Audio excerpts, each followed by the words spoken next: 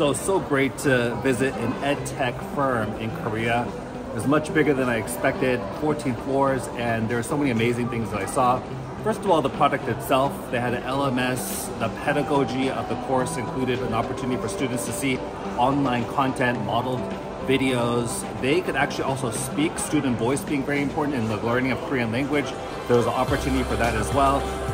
Formative assessment from teachers, so as teachers received that formative feedback from students, they could then give feedback directly back to the students. Peers could get feedback to one another, and then online assessments as well. When I looked at this building, it incorporated, like, it was like an all-in-one place. It had like the place where they could market. They had the place where they could actually create the content. They had classrooms to model and create the curriculum. They had their entire 1,000 member team working on creating different product for this company. So really interesting experience. It's kind of reminded me of some of the edtech platforms that we use in our back at home, and I can just see a possibility to really teach Korean to English-speaking students and just incorporating more English and Korean just to make it more user-friendly for the crowd that they're appealing to overseas. I think there is definitely a possibility for partnership there, and I'd be more than happy to consult with them, especially as someone with a background in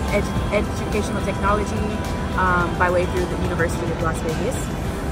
So I'm just excited to hopefully continue to grow this relationship and partnership with consulting on the products that they are producing.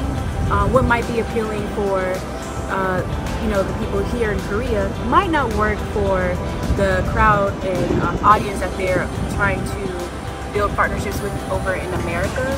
So just trying to bring that perspective so that they can create a product that suits a different consumer.